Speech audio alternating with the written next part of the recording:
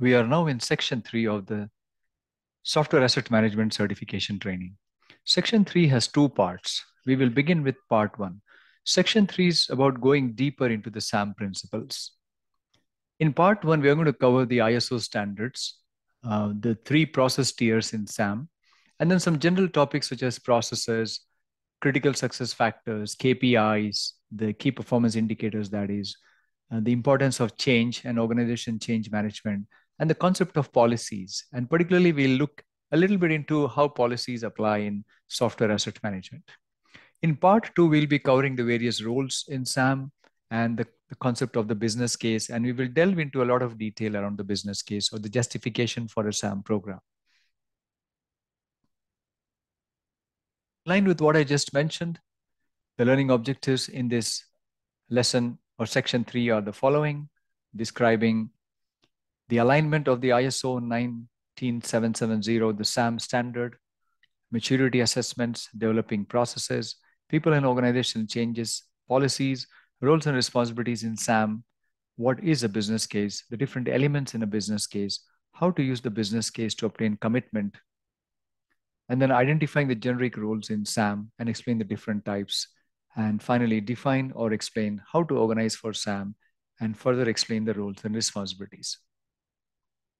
So in a nutshell, section 3 is about ISO, process tiers, concepts of processes, metrics, change and change management, policies, roles, and the business case.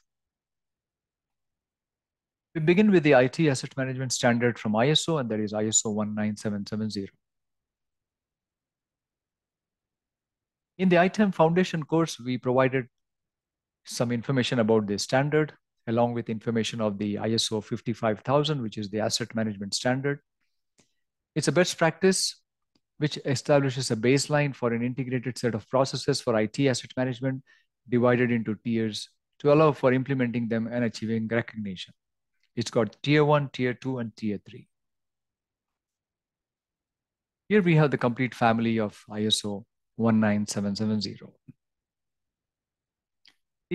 These are under the title Software Asset Management rather than IT Asset Management in 19770, which has several parts. Part 1 is the management system requirements. Part 2, software identification tag. Part 3, software entitlement tag.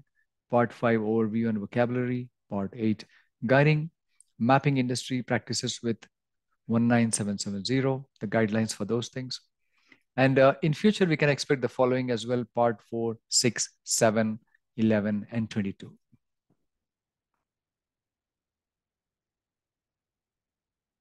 So part 1 is a process framework to enable an organization to prove that it is performing item to a standard sufficient to satisfy corporate governance requirements and ensure effective support for IT service management as well overall. Part 2, it's a data standard for the software identification tags. For example, it can include version number and so on. Part 3 is the software entitlement tag, which basically encapsulates details of software entitlements, meaning the usage rights, limitations, and certain metrics about the usage as well. The label for entitlement is ENT. The label for the identification of software is SWID. Those are standard terms in the industry as well.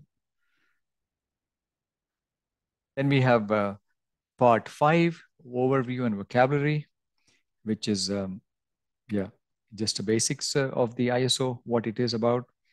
And then part 8 is providing guidance on mapping industry practices to and from ISO 19770.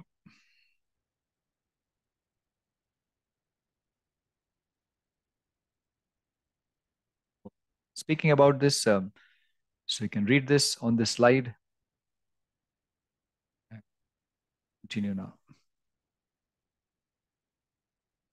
There are various asset types under 19770-1.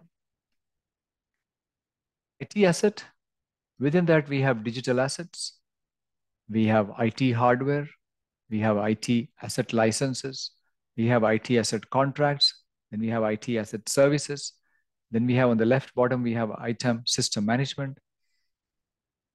Within that, we have the item systems and tools, and we have the metadata for IT asset management, meaning pointers to other data. Which means there are different categories of IT assets. Digital assets include, as we can see in the upper left bigger box, executable software source code, non-executable software such as fonts, configuration information. Then we got content, digital content assets such as documents, audio, video, graphics, databases, etc. And then we also have virtual IT equipment such as firmware, virtual machines, embedded software, and so on, which are not really hardware. At the bottom left, we have the item system management, which includes the systems and tools used in item, as well as certain key data or pointer data to other data, which is known as metadata for IT asset management. It's mainly the information about IT assets and about also non-IT assets, which are also needed in some cases for managing IT assets. Then IT hardware is at the top right, which can include physical media, such as backup and other digital media. Then we have physical IT equipment, servers, end user devices, etc. Then we also have IT assets, which are the actual licenses, proof of license documentation, that is. Then we have the contracts, also another type of IT asset. Then we have services, also an IT asset. For example, if an organization goes to a cloud vendor for software services, then those software services become an IT asset. Then maintenance, training, etc. also can become IT assets. There are some non-IT assets at the extreme right in the column there, written vertically, for example, personnel and organizational needed for the use and management of IT assets.